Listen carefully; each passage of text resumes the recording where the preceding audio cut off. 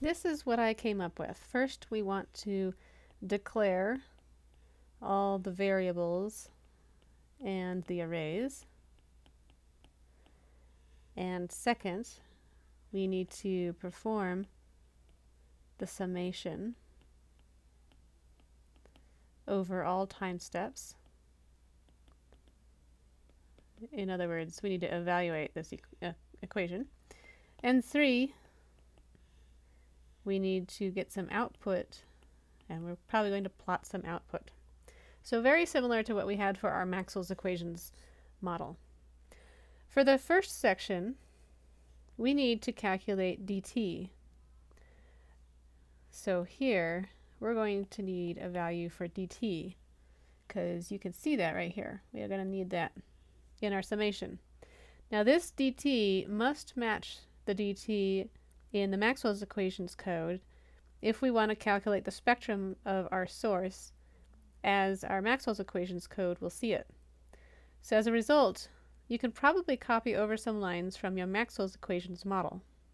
For example, the lines declaring the values of C, S, and Nmax can be copied over, as well as our calculation of dt. The only difference now is that we want to make sure to set delta equal to 4.3 e to the minus 3, rather than 1 meter like we had earlier. We also need to specify which frequencies at which we want to evaluate this discrete Fourier transform. Although we're focusing on the band from 902 to 928 megahertz, it's probably a good idea to specify a starting and ending frequency a bit beyond this range, so we know what our spectrum is above and below the band of interest. So let's specify something like f start, the starting frequency.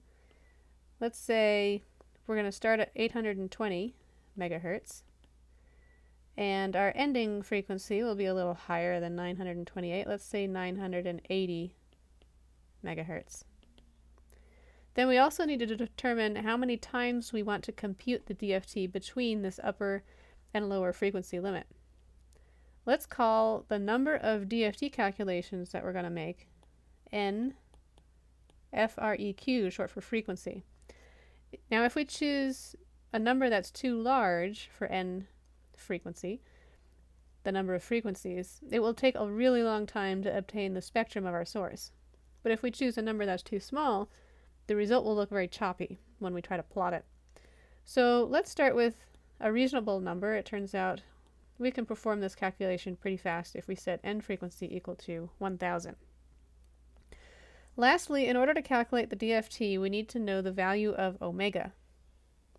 Here, omega shows up a few times. And omega is 2 pi f. So we need to know the value of omega at each frequency of interest where we're going to evaluate the DFT. So take a minute and try writing a loop that we can use to generate the omega array in our code.